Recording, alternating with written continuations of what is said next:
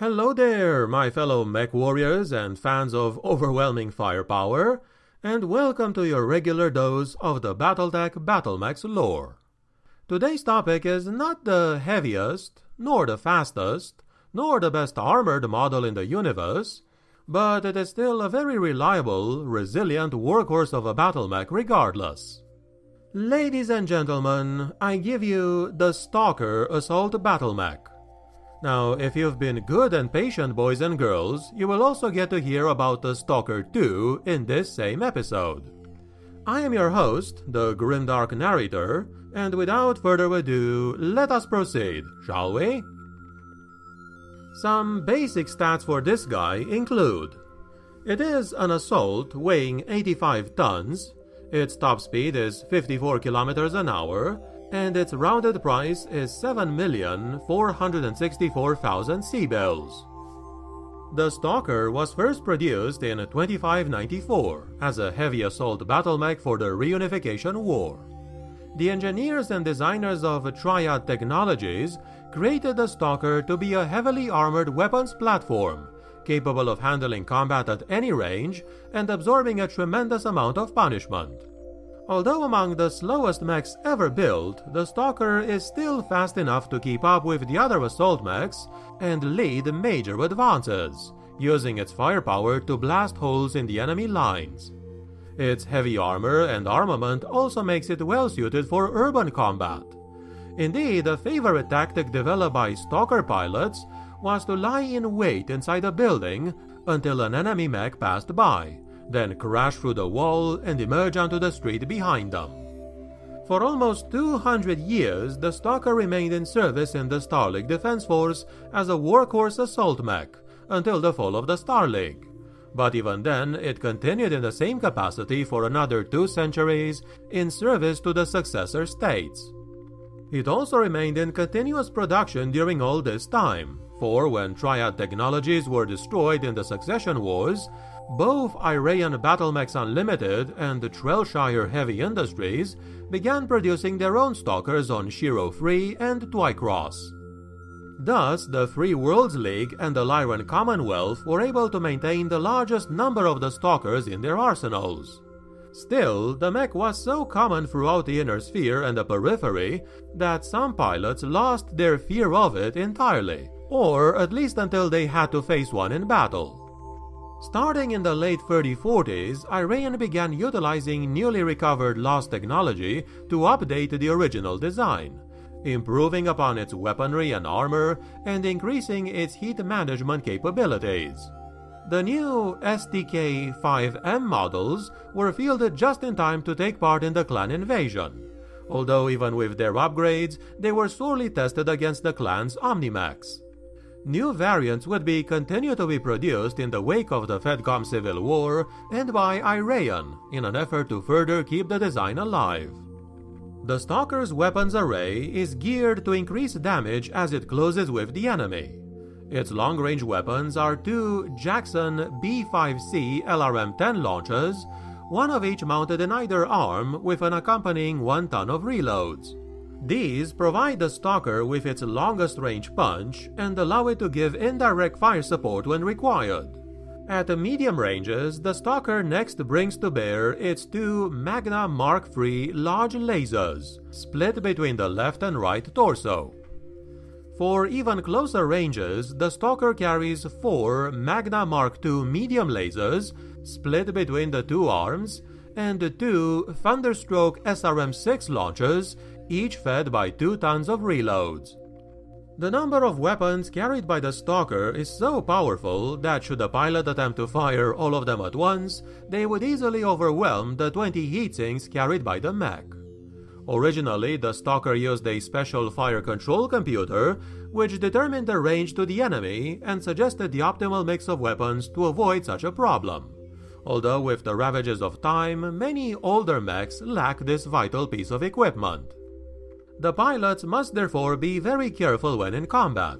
13.5 tons of armor may defend against many enemy blows, but they will do nothing to prevent an ammunition explosion caused by overheating. Some variants of this big guy include Please take in consideration that not all the pictures used are fully accurate representations of the actual variants, though. The STK-3FB. This royal variant of the Stalker was introduced in 2705 and carries a Guardian ECM suite in the center torso, upgrades the large lasers to extended range versions, and adds Artemis IV fire control systems to the LRM-15s, which in turn replace the Jackson LRM-10s. The SRM-6 racks are all gone, and the standard heatsinks were replaced with 17 double heatsinks. Surviving examples of these variants left with Alexander Kerensky during Operation Exodus. The STK-3H. This one was introduced by Triad Technologies in 2638 to take part in sieges. This mech removes both large lasers and the LRM-10s and replaces them with LRM-20 launchers and 2 tons of ammo. This turned the 3H into a very powerful long-range support mech. The STK-4N.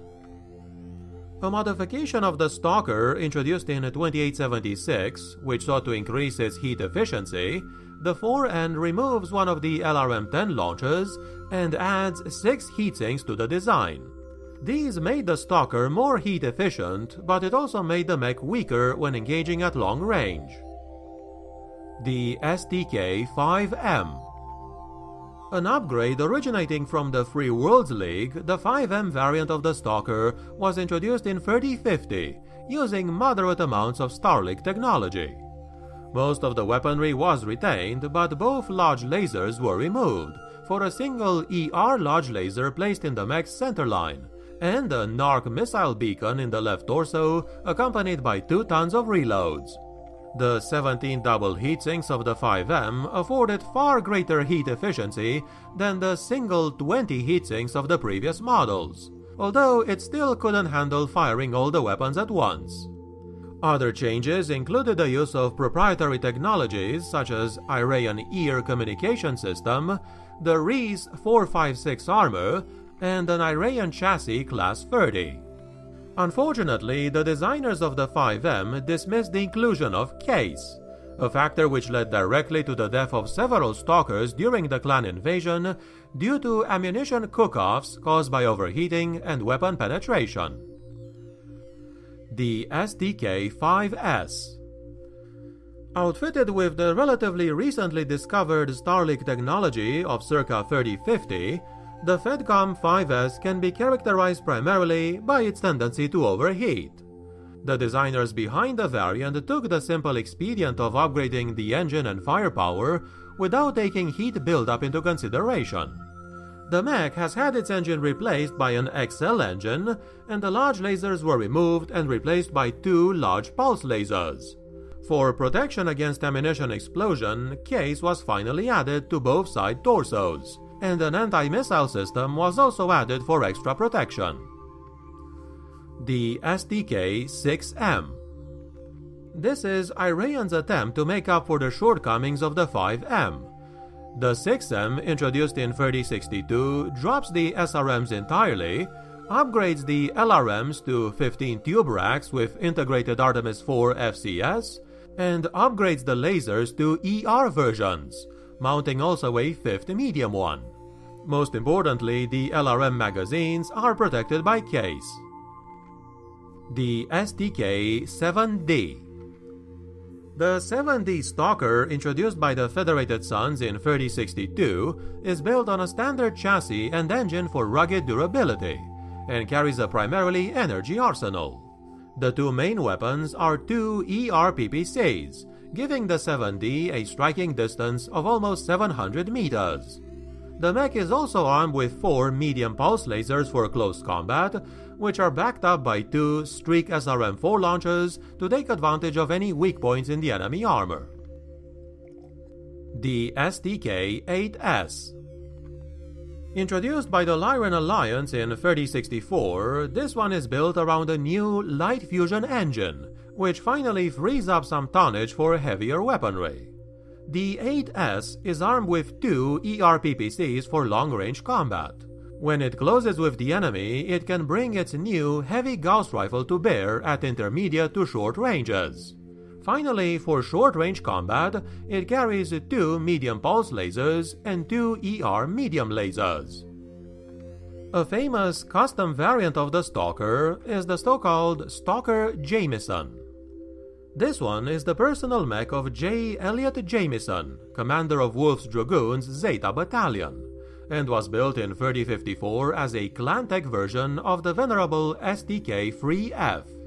The large lasers were replaced with large pulse lasers, the medium lasers upgraded to ER medium lasers, and a pair of LRM-20s are used instead of the original 10-tube launchers. Rounding out this fearsome weapon array, 2 ammo-efficient Streak SRM-6s are used. 18 Clan double heatsinks are used to help control the heat load. Finally, ferrofibrous armor is used to protect this powerful Battlemech. The Stalker 2. Based on the original Star League-era Battlemech, the Stalker 2 is a complete top-to-bottom redesign. Its conception was propelled by the events of Grey Monday in 3132.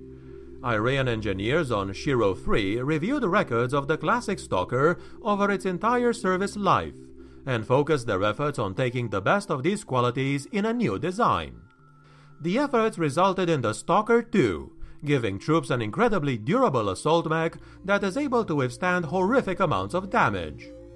First deployed by the armed forces of the Duchy of Andurian in 3137, the Stalker 2 was deployed in all the major commands.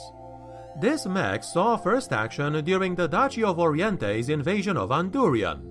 Shortly after the conflict, Iran began selling the Stalker 2 to Andurian allies as a means of drumming up cash for the Duchy.